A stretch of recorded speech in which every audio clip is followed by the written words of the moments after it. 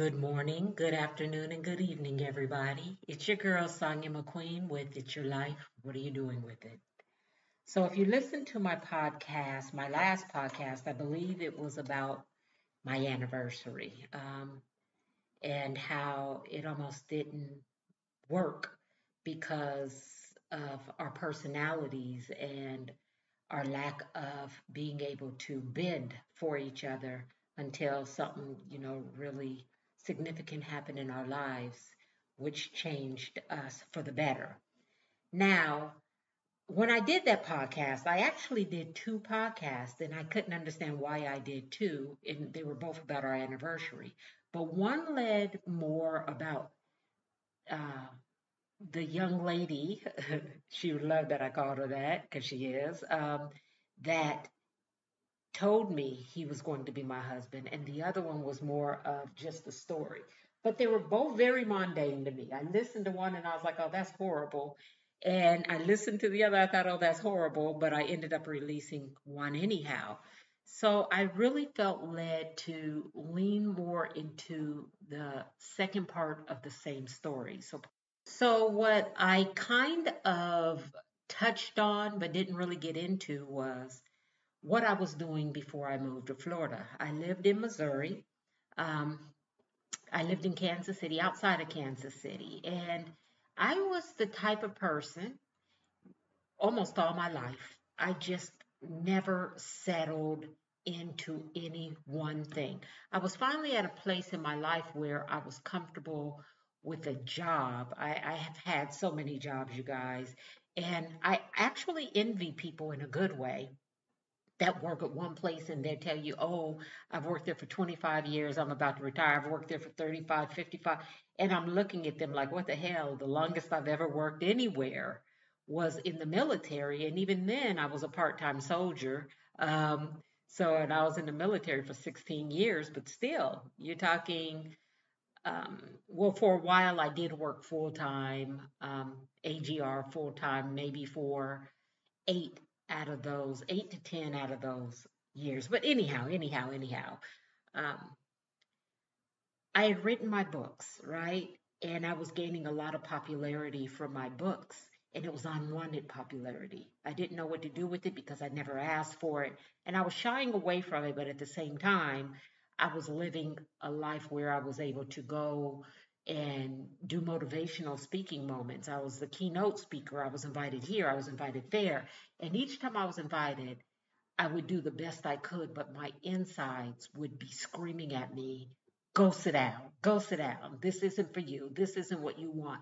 And there have even been times I did a horrible job because I couldn't get out of my own head. I just couldn't get out of my own head. And I'll stand up there and I don't even know what I want to talk about because I've never been the type to write down or pray about or think about what I wanted to say until the last few years. So I'd get up there very lost and I'd end up talking about the book more than whatever the situational occurrence is. Maybe it's a, a, a conference for women who gave up their kids. And instead of honing in on speaking positivity to them, I just tell my story and I'd be ready to go. I hated for people to come speak to me. I felt very in my own heart, I didn't want to be there because I felt like I was the worst person to be motivating anybody else. But by chance, I was at an event and I met Paula. Never seen her before. She never seen me. Her niece seen me and was like, oh my God, it's Sonia and la la la la. And she wanted to meet me. So Paula was like, okay, I don't know her, but she brought her over to meet me. Paula ended up buying one of my books. From there, I signed the book. Paula finds me on social media, and Paula is worse than me on social media. All she posts is in our family prayer group. You don't see Paula posting millions of pictures and on social media telling you about her whole day, pictures of what she's eaten the day, what she's going through. None of that. She's worse than me. But Paula found me on social media and she sent me an inbox message and asked me to lunch, and I declined. I just told her my calendar was full, and it pretty much was. I did have a full-time job on top of the book signings, on top of being a motivational speaker or a keynote speaker or invited to be on the radio or whatever. And I had Tweet still, my youngest. She was still living at home, so my plate was full. I had taken off, I hope I don't lose anybody, but I had taken off 3 days from my full time job to move.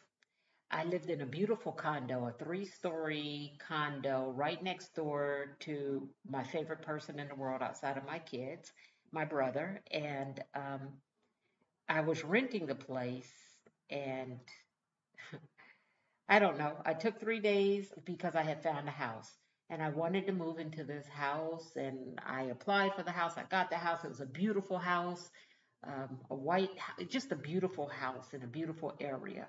So I took off to pack up all my stuff and put it in storage. And once it was in storage, I went to my friend Paul's house and I was sleeping in on his couch, I believe. Even though he had a spare bedroom, I preferred to sleep on the couch. Maybe Tweet had the room. I don't really remember. But anyhow, when I went back to work, I got a tap on my shoulder and it was HR saying, "Hey, come with us." So there was a whole bunch of people walking. So I get in line, I'm walking with everybody else trying to see what they're going to introduce to us. Well, they introduced our walking papers. They released either 24 or 27 of us that day, um, painfully, because the company was losing money. It was immediate. They allowed us to go back to our desk. When we got there were already boxes for us. So we packed up our boxes and I go to my car and I was thinking, wow, I've never been fired in my life. So I pack up and I'm driving and my phone rings and it's the people, the realty company. And they start off with "We are so sorry." I was like, okay. The area I was moving into, you had to make a certain amount of money, which I didn't know. And I don't know if they didn't know or if they were oblivious to what I made, but they said I made too much money. So I was not getting the house that I thought I was going to move into. Um, and if you're just patient with me, there's an end to all this. So I had pulled over, my white Mazda Tribute, and I pull over and I'm like, "Are you serious?" They're like, "Oh, we're so sorry. We're gonna give you back all your money, your deposit, your everything. We are so sorry." So I'm just sitting there thinking, what the heck? So I call the guy who owned the condo I lived in. Now, I'm sure he was fit to be tied with me because I hardly ever paid my rent on time, which makes no sense to me why I was so irresponsible with all the money I was making. But I'm sure he was very happy to see me moving out. And I called him to say, "Hey, listen, the house I was going to move into fell through. I need to stay in the condo." And his exact words were to me, "I'm sorry, I've already re-rented the condo and the people are moving in on the first. There's no coming back." So I'm thinking, oh my God, I am living on my friend's couch. I have no home. I just lost this full-time job, which gave me the majority of my income. Jesus, what now? So I call my brother and I tell him what's going on. And he's like, "Well, Tweet can stay here. Um, no problem." And I'm sitting there in the parking lot, my phone rings. No joke. It's Paula, this lady I don't know, who I met one time. She bought my book in person and who inboxed me once. It's Paula. I'd given her my phone number on Messenger. And she asked me, "Do you think you could do lunch now?" And I just started laughing. I was like, "Well, I guess so. I don't have nothing else to do." So we planned on meeting up the next day for lunch. This is an important story, you guys, because it shows how being obedient can shift the trajectory of the rest of your life. How listening and believing, if you're a believer, can make the rest of your life that much better. So I met Paula for lunch the next day. I didn't know her. She had asked me while we spoke on the phone if I could bring her 9 copies of both of my books. Both. She wanted 9 sets. She wanted to give them out. She said she read my book and she was absolutely floored in how she thought that this was a story she wanted to share with her family. So I had brought the 18 books, one of nine of each, to her. They were in a box, and I met her in the parking lot first. It was cold. It was November. Hugged her up. It was November, the beginning of December, but we go in and we sit down. Now, mind you, I don't know this lady, and she doesn't really know me. So I'm looking at her, and she's shaking a lot, shaking. Her hands are shaking, and we ordered some drinks. I think I ordered tea, like always, and she probably ordered a soda pop. But she reaches in her purse and she pulls out this beautiful little bag. And it's like one of those Asian bags that you buy little things in if you go overseas or something. But I opened the bag and it's got a gorgeous necklace in it. And she said, I was led to give you this. And I told her, well, I can't take this. I'm thinking, I don't even know you, woman, but this is a beautiful necklace. It was a gold necklace with diamonds on it. So I went to slide it back to her, and she said, no, God led me to give you that. You're going to wear it on your wedding. And on the inside, I'm laughing because I'm thinking, yeah, I just broke up with the dude I was dating about a month ago. So wedding is not my future. And it's what she said next that changed my life. She said, well, let me back up before I tell you what she said. Before I got fired and everything, I kept thinking, I'm going to move. I'm going to move from Kansas City. I'm going to move to another state where I'm going to become stable and stay there and do something great. I used to say that all the time, but it was never the right time. It was never the right time. Oh, I've got this job, I've got kids, I just couldn't see me really doing it. It was just a pipe dream. So now back to me and Paula. She says to me, it's time for you to leave. And I was like, what? She was like, yeah, it's time for you to leave Missouri. Um, it's time for you to go. And I'm looking at her and she said, God said he cleared your plate. You have no more excuses for staying.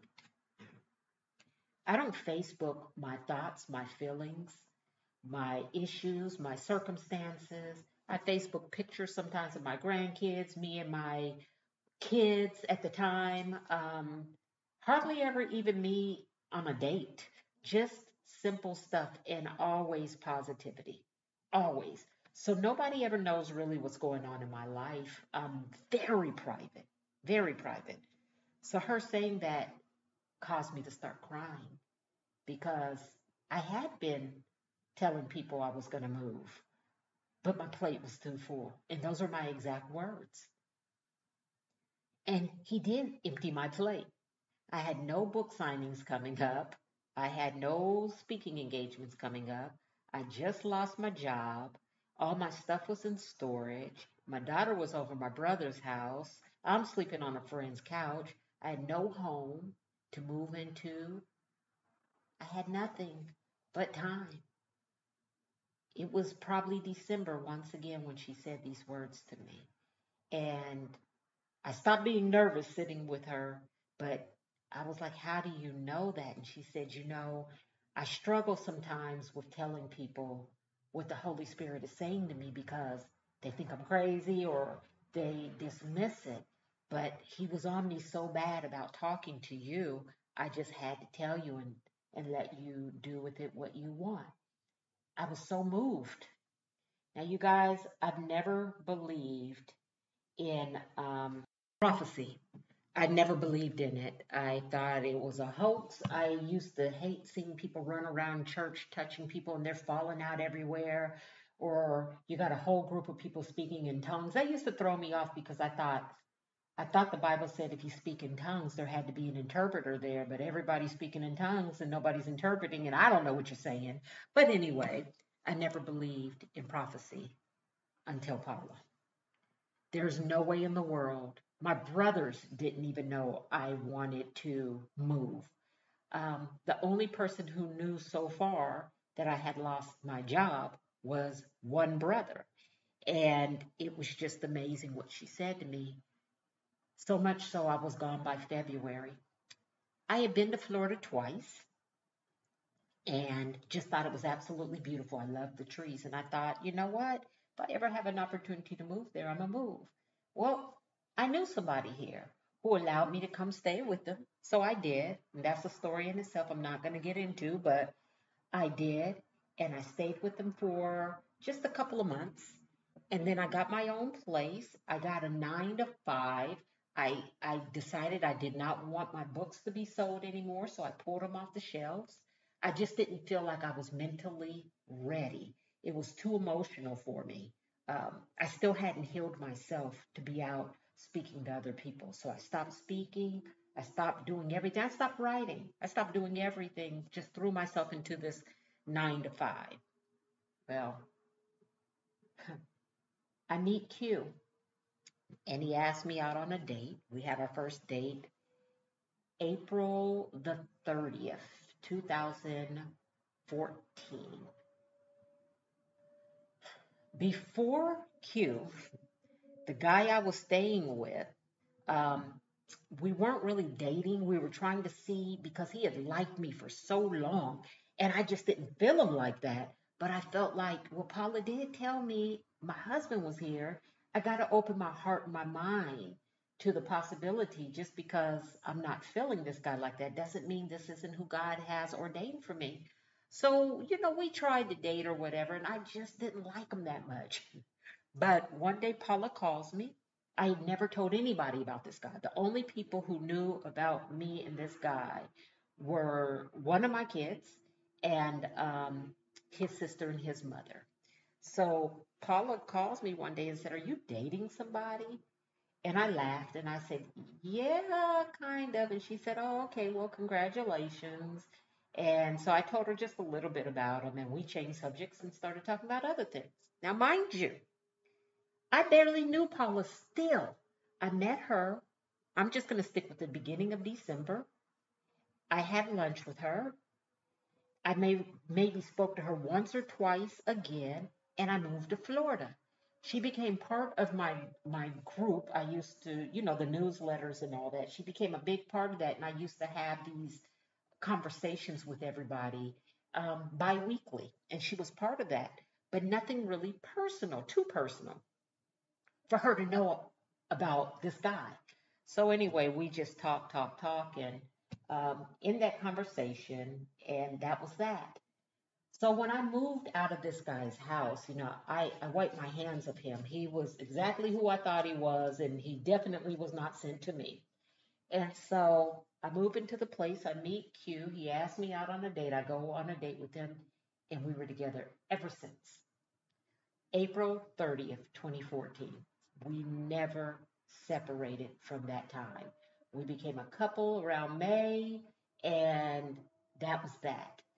September, he threw me a surprise engagement party. 2015, we became engaged, and the necklace Paula gave me. I knew whatever I wore when we got married, it was going to fit around that necklace. She told me before I even came, your husband is where God is going to send you. And she also told me everything that I was supposed to do. My purpose was here. People started recognizing me, asking me to come to speak, little engagements here and there. And I would go and I would speak. And I started writing a little bit again. And I started doing things and I started growing in my job and elevating and just becoming this new creature. This new creature. You guys, when I tell you, doing that one little thing totally changed my life. Let's put aside the necklace that I broke and broke down crying when it broke. And I called Paula and I said, "Oh my God, the necklace broke. I can't find anybody to fix it because it had all these little, some necklaces, if you bend them a certain way, if they break, you'd, I don't know how to explain it, but I'm going to put a picture with this podcast of the kind of necklace it was. And no jeweler could fix it. And she told me, calm down. It's not even about the necklace. Wear what you want to wear. It was just about God letting you know what was in your future, not about the necklace. I still have the pieces of the necklace to this day, um, which was what, 12, 13 years ago, 12 years ago. So, me making this move was the biggest thing I've ever done in my life because it was bigger than meeting a husband. It was finding my comfort. It was moving away from what was expected of me from other people who didn't really know my struggles and moving into a space where God could talk to me and I could hear him clearly. It was about releasing people from my life that were stagnating me. And I was allowing it because I wanted to be stagnated. And I was probably doing the same to them. Talk about the same things, the same people, the same issues. And nobody was speaking about growth and moving forward. Here we all are, 30 and 40 and 50 something year olds, still talking about the same foolishness every time we got together. There was no speaking about what are you going to do with your life? You are at this point. Make a move, make a decision. There was none of that. But I was able to move away from those just standing still in mud, water, or quicksand conversations and move into more powerful, godly conversations. I was able to I started having a monthly meeting with just women. And those meetings were so powerful. I mean, they were absolutely powerful. Now, in the midst of this, I did stop doing a few things that I just didn't feel like I was ready for. I stopped my motivational monthly newsletter, which was extremely powerful. There was no reason for me to stop it other than selfishness. I stopped speaking, as I told you. I had pulled my books off the shelves. I wanted to concentrate on me. And doing that, I did. I became a better person. I became a better family member, a better mother mentally, um, a better woman all the way around. And I felt bad for every guy I dated before I moved because I dated some really good guys. I just wasn't ready. I had been through so much, I didn't trust that people loved me for me. And so once a guy told me he loved me, I would know that relationship was going to end soon. I just didn't feel like I deserved it. I moved to Florida and learned my worth, that I more than deserve love. And not only that, I learned to let my barriers down and allow people to come in and embrace me. Giving up my son for adoption and the way my family treated me and the way I was talked about and discarded scarred me, y'all. It scarred me. And it made me feel like if your own family doesn't love you like this, why would people who barely know you or they're just meeting you at this part of your life, why would they love you? But I found out why. Because I'm worth it. I'm worth it. Those untruths that people told about me do not define me. I'm so much bigger than that. The definition of me is what comes out of my kids' mouths when they talk about me. They're so proud that I'm their mom. What my husband says about me, he is so proud. He cracks me up.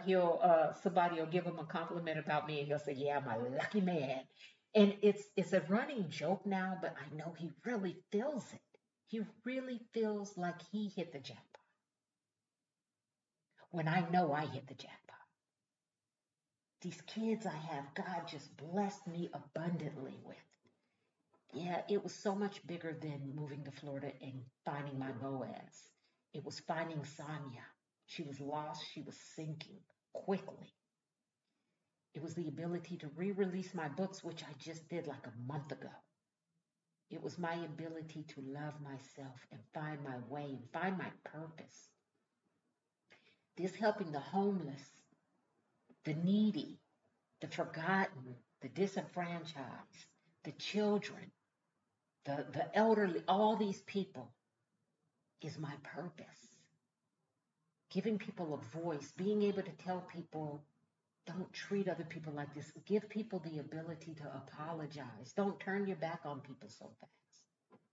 I know what it feels like. And I'm here to tell you guys, when somebody has prophecy for you, Don't close that door. You run through it, because me listening to that lady sitting across from me with the shaky hands has pushed me into my forever life.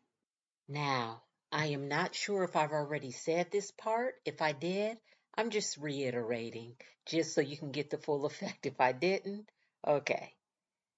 When Paula called me and asked me, was I dating someone? And I said, yeah. And she said, congratulations. That was it for that whole conversation.